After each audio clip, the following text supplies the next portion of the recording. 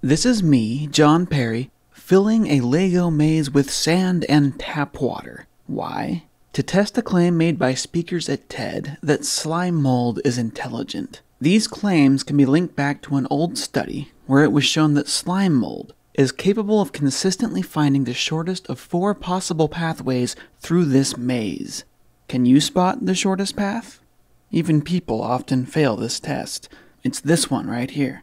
Researchers proposed that slime mold's success here might mean that cells possess a primitive form of intelligence. I disagree. Here I've set up an experiment to test if clearly non-intelligent substances, tap water in this case, are also capable of solving this maze. Now, don't get me wrong, cells are clearly competent. They've evolved to be competent at finding food, surviving, and reproducing, but when it comes to solving mazes, just like tap water, slime mold has no idea that it's solving a maze. It has no idea what a maze is. It's just doing what slime mold evolved to do. They are competent without comprehension. And look at that.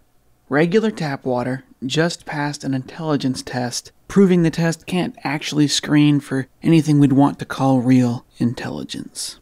Until actually proven otherwise, I think it's best to just say that cells evolved to be competent without comprehension.